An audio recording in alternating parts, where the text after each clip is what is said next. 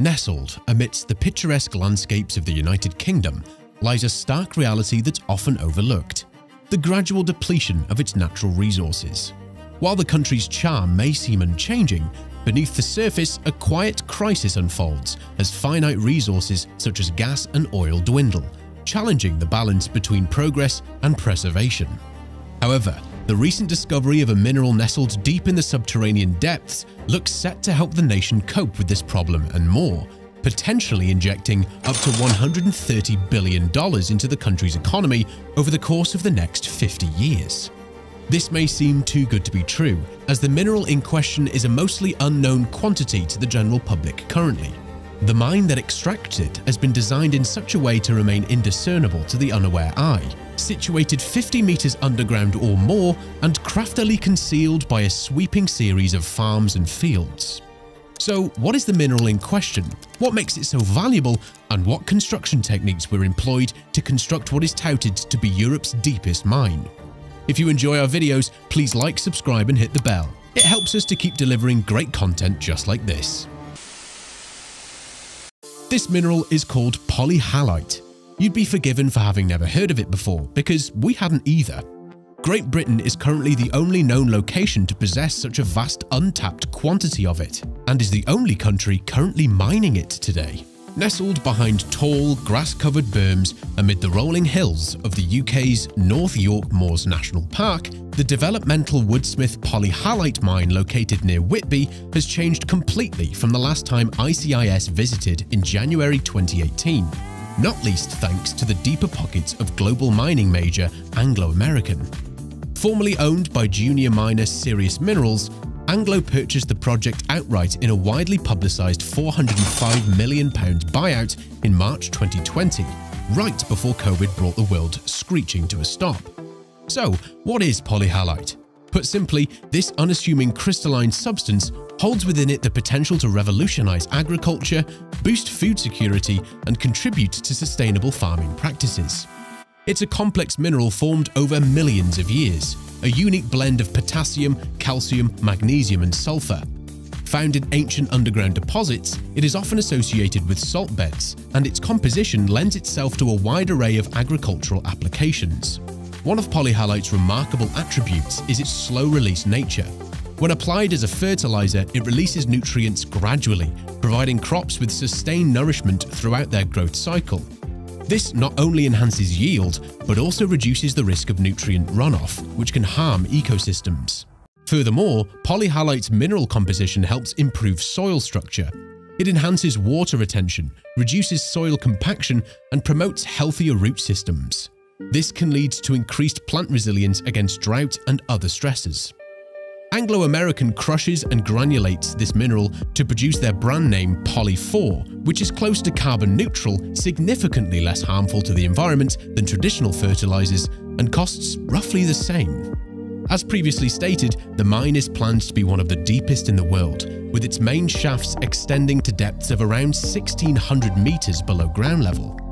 The mine will encompass a series of underground tunnels and shafts that will extend several kilometers horizontally to reach the mineral deposits, and covers an area of roughly 62,000 acres. It features an innovative 23-mile underground conveyor system that connects the mine to a materials handling facility in Wilton Teesside, which is a major port area. This conveyor system will transport extracted polyhalite from the mine to the port for processing and distribution. The mine's tunneling is facilitated by a cutting-edge technology known as the Head and Connect shaft boring road header. This technology enables efficient and safe tunnel excavation, reducing the environmental impact compared to traditional methods. The development of the Woodsmith mine has brought significant benefits to the region, including job creation, infrastructure development, and local economic growth, and has placed a strong emphasis on environmental sustainability. The use of underground conveyors minimizes surface disruption, and the project includes plans for a habitat preservation and land restoration after mining operations are completed. In 2027, the mine will begin exporting several millions of tons of polyhalite per year to countries worldwide, and by 2030, this figure is estimated to grow as much as 20 million tons per year. All the while, extensive measures were taken to ensure that there were no eyesores polluting the bucolic landscape, Facilities were hidden within unassuming farm barns surrounded by acres of aesthetically pleasing fields. To the naked eye, this enormous subterranean structure might as well not even exist. Let's now take a closer look at the construction of Woodsmith Mine.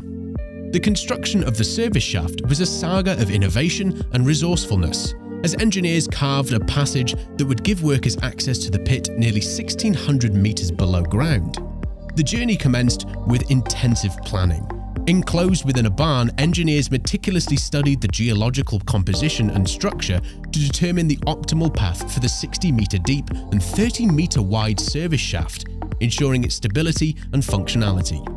Innovative technology took center stage. The previous mentioned Herrencraft shaft boring roadheader method, renowned for its precision and efficiency, was harnessed to bore through the layers of rock and create the vertical pathway. A 45-meter tall tower was also established to lower and lift workers, materials and equipment, but not the polyhalite, which would be raised by a similar adjacent shaft located in an adjacent structure. Construction was not just about excavation, it was about foresight. Engineers incorporated features such as support structures, ventilation systems, and safety mechanisms to facilitate ongoing operations. Walls were lined with either steel or reinforced concrete as the shaft grew deeper, dependent on the formation of the rock in the immediate vicinity. The service shaft is also linked through an underground tunnel situated at a depth of 360 meters to the mineral extraction shaft within the extensive 37-kilometer mineral transport tunnel. This alone is estimated to have cost an eye-watering $3.6 billion. A similar approach was employed for constructing the neighboring mineral extraction shaft, located in a separate structure. Subsequently, it is transferred onto a conveyor belt that transports it to the extraction shaft, from where it enters the mineral transport system. This system then conveys the material to the Milton Minerals handling facility for further processing. Emerging from the depths, the completed service shaft stood as a monument to human tenacity. Equipped with advanced communication systems and pathways, it would become the vital connection between the surface and the subterranean workings. The service shaft's creation was a collaboration that echoed through time, a fusion of engineering expertise, cutting-edge technology, and an unwavering commitment to safety. Previously, we mentioned the tunnel that carries the polyhalite away to the processing plant in Milton. This incredible feat of engineering could only be carried out by gargantuan machines known as tunnel boring machines, which will be referred to as TBMs from here onwards. These mammoth 2,000-ton machines that stretch the length of a football pitch are purpose-built to navigate through the toughest geological challenges. The terrain beneath Woodsmith Mine was a complex mix of rock, soils, and unstable formations. Traditional methods would be slow and unsafe. That's where TBMs come in. 3 were used in total during the construction of the tunnel, and the first was lowered via a special 360-meter deep shaft. The heart of a TBM lies in its massive cutter head. With a diameter as wide as a small car, it's equipped with disc cutters that grind and excavate the rock in its path, at a rate of roughly 20 meters per day. These machines not only excavate, but also create the tunnel walls as they advance. The process is highly efficient, reducing the need for additional support structures. As the TBM advances, a conveyor belt system transports the excavated material away, making space for the installation of precast concrete segments that form the tunnel lining. One of the most impressive features is the pressurized chamber within the TBM, which prevents cave-ins by exerting pressure against the tunnel walls.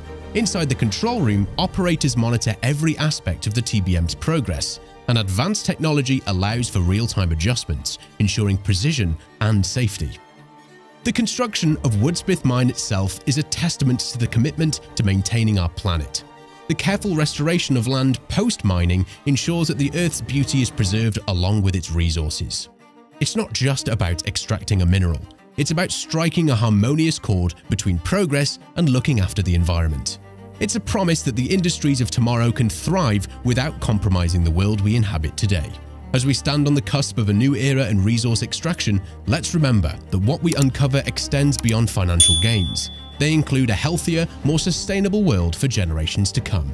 Thank you for watching. Until next time.